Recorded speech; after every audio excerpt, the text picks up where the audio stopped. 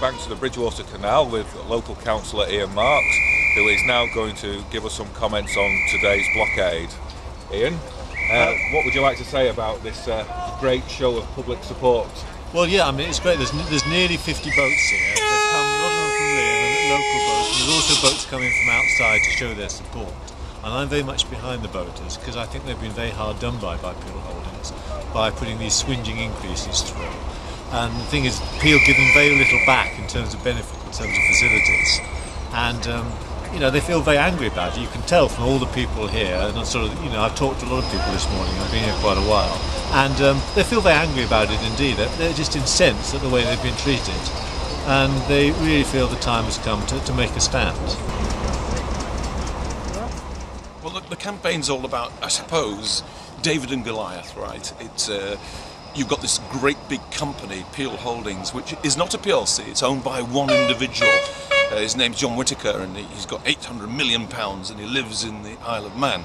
He's Goliath, and the boating people are David, the little people, and they're being pushed around. They're being asked to supply 185% increase to their mooring fees and the cost of boating.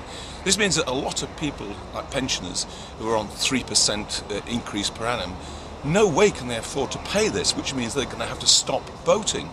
Now, the really sad fact is that Peel Holdings, I suspect, really want that to happen because they don't, by their own admission. There's a guy called Mike Webb, who's the henchman who deals with the cruising clubs and the boaters. He categorically states he doesn't like boats, he doesn't like boaters, and he doesn't much like canals either. What they like is profit and property, and they would prefer it if all the canals were filled in and we built houses. But this is our heritage, 300 years of having canals, and latterly it's become a very big industry for leisure.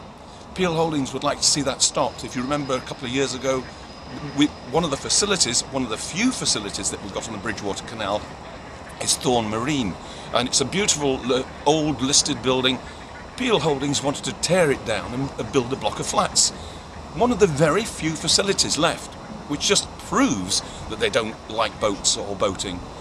If we were to go to British Waterways and pay their licence fee, they manage 2,000 miles of waterway. They've got hundreds of employees. They maintain the locks, they maintain the paddle gear and all of that. We've got 40 miles of canal here, no locks. There's a handful of people working, maybe 6 people working on the water, and still they want to increase the prices. And it just isn't fair.